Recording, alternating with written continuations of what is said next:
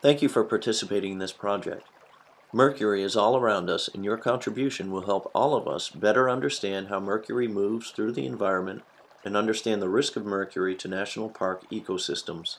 To collect samples that don't get contaminated means following protocols and keeping everything ultra clean. This video supports the sampling guide for the collection of dragonfly larvae, water, and sediment samples from national parks for mercury analysis. You can download a copy of the guide at the website on the screen. Read the guide to make sure you have enough time for your participants to collect everything. You will be collecting water, sediment, and dragonfly larvae samples and submitting the samples for mercury analysis unless otherwise noted by the project coordinator. Field sampling is fun. Take pictures, be safe, make observations, record the event, but for sampling be sure to follow the protocol. This dragonfly larvae sampling video is split into equipment, when to sample, where to sample, how to sample, and storage and shipment of your sample. When you have arranged to participate in the Dragonfly project, you will receive a field collection kit. Keep everything stored in a safe, clean area until you are ready to sample. From the field gear sent to you, you will need powder-free nitrile gloves, blue or purple in color, clean new plastic spoons, brand new zipper seal bags, 40 small and 3 large size, tags for outer bags pre-printed with ID codes, field data sheet, pencil, a cooler, Sharpie marker, a plastic ruler with millimeter scale. You will need to provide nets, D-nets or dip nets, clean new white dishpans, buckets, or ice cube trays, bagged ice, disinfectant materials, for example, bucket with disinfectant, scrub brush, and tub. Field guide to dragonflies or macroinvertebrates, a trash bag, waders or rubber boots, and your citizen scientists who are going into the water must have personal flotation devices. It's good to have enough nets so that you can split your participants into groups of 2 to 4. But if you do not have a lot of nets, then you can assign participants to jobs such as larva plucker, photographer, videographer, note taker. If you have a large group, it is good to have a few to several tubs or ice cube trays so that they are accessible to everyone. Make sure to plan when you sample. The water and sediment samples need to be collected within 2 weeks, either before or after of when the dragonfly larvae are collected. Do your best to schedule sampling during consistent weather conditions, as this will reduce uncertainty when interpreting results. If you are collecting all 3 sample types on one day, water, sediment, and dragonfly larvae, collecting dragonfly larvae comes last. It's easy to contaminate samples with mercury because it's all around us, in our hair, in soil, leaves, etc., so we need to keep everything ultra clean. Locate likely habitats for dragonfly larvae. Vegetated bank margins, snags and logs, aquatic vegetation beds and decaying organic matter, silt, sand, gravel substrate. Note your observations and fill out the field sheet. Take a site photo. Note: make sure your participants know generally what dragonfly larvae look like, and keep in mind that you will ultimately submit 20 larvae from each water body. Each larva should at least be 15 millimeters long for the lab to analyze for mercury. Generally, this is the sampling procedure. With nets, collect larvae from water bodies, gather the collected dragonfly larvae in tubs or ice cube trays, bag the samples, that is, transfer the larva into clean sample bags, measure and ID the larva. Double bag the samples. Each larva will end up being double bagged with an identification slip sandwiched into the outer bag. Place on ice, freeze, and ship. Along the way, it is very important to remember that your citizen scientists who are touching the dragonfly larvae must do so with clean nitrile gloves or clean plastic spoons. To begin, go downstream or away from the sampling site if you are in a lake. Rinse the nets and dishpans with water from the stream or pond you are sampling. Partly filled dishpan or bucket with water from the stream or pond. Ice cube trays are nice sorting containers too. They can be filled with stream or pond water as well. From the shore, or with personal flotation devices and other appropriate gear if you are getting into the water, Jab your net into the likely habitats. Jab downstream first, and work upstream if in flowing water. Jab a few times, then sweep the net up to the surface. Look for dragonfly larvae in the net. This may take a few moments. The dragonfly larva might lie still and then begin to move. Look for movement. The person with the gloved hands can paw through any sediment that is in the net to look for larvae. They can also push up on the bottom of the net so that it is easier to look for things in the net. People with spoons can scrape or dig through any sediment in much the same way. Pluck, with a nitrile gloved hand or a plastic spoon, larvae directly from the net and place it into the partly filled tub, bucket, or ice cube tray.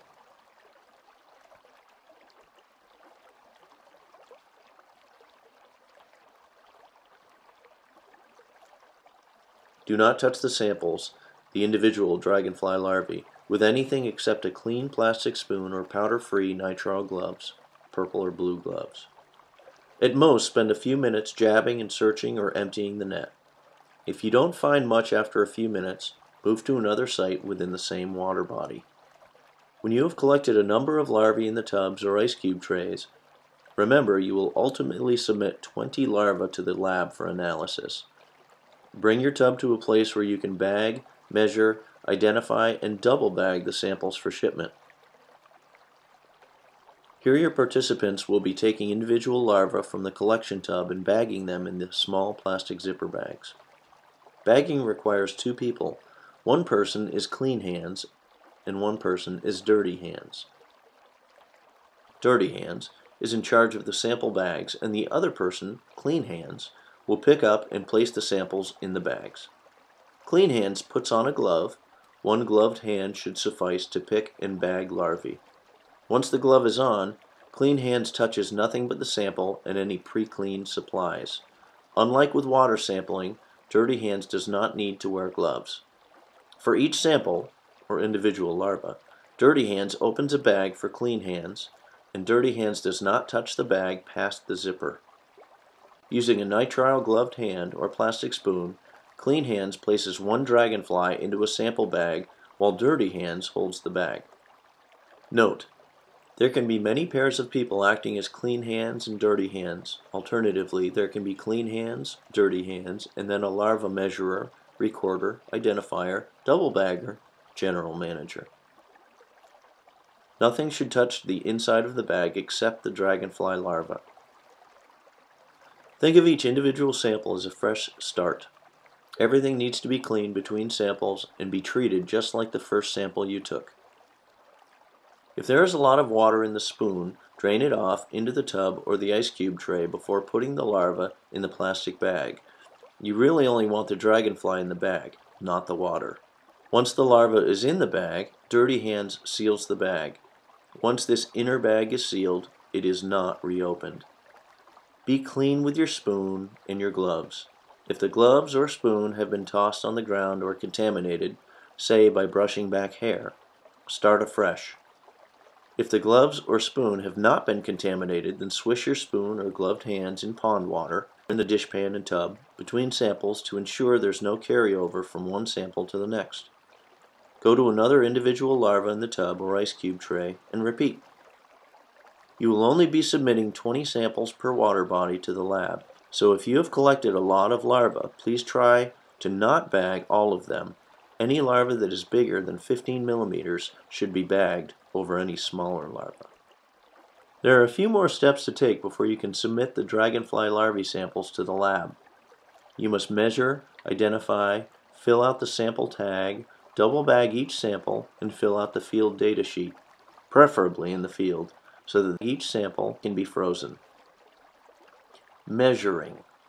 Dirty hands, the measurer, or another participant uses the plastic ruler held up to the individual in the bag and measures the body length in millimeters, from the tip of the mentum, or the front of the head, to the end of the tail spine.